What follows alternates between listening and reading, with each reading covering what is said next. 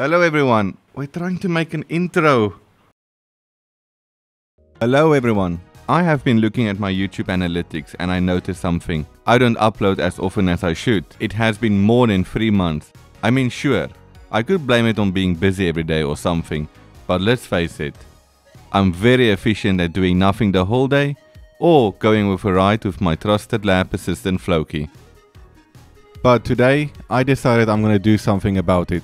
I'm going to create a clock, but not just any clock, a binary clock like this one here, using the Raspberry Pi Pico W. The reason for this is so that I can keep it on my desk and keep time, so I can create more content for YouTube. So let's get started. For the first prototype, we will be building it on a breadboard. We will need 17 LEDs and resistors to limit the current, a bunch of wires, and our brain for this project, the Raspberry Pi Pico W. Then it is as simple as following the schematic diagram, writing some code, and then you will have a working binary clock like this.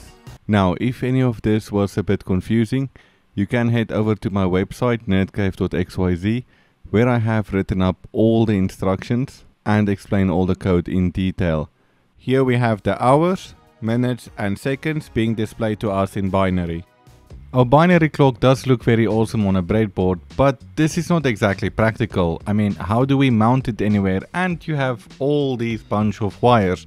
So I think it's time for an upgrade.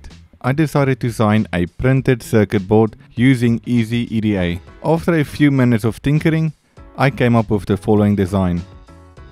I just ordered the PCB, so we will have to wait for 1 week for the package to arrive. 1 week later. The package finally arrived, so let's go and get it. Just as I was about to go grab it, I realized I had the perfect assistant to help me carry it all.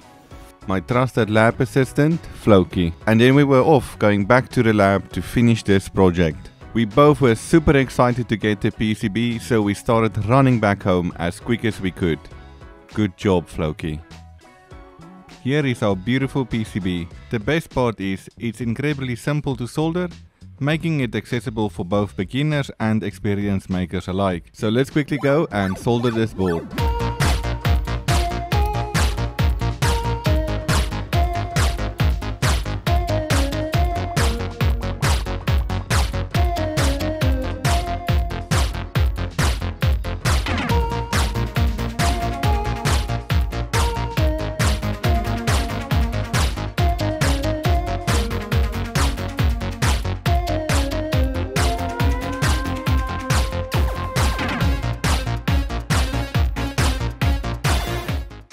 To make the clock more versatile and convenient, I designed a simple stand using SolidWorks. I then 3D printed the stand, which allowed me to display the clock neatly on my desk. However, I encourage you to create with your own designs. And if you come up with something cooler or have any other fantastic ideas, share them with me in the comment section or any of my social media platforms. Now that our binary clock is complete, let's take a moment to appreciate its beauty with a few glamorous shots.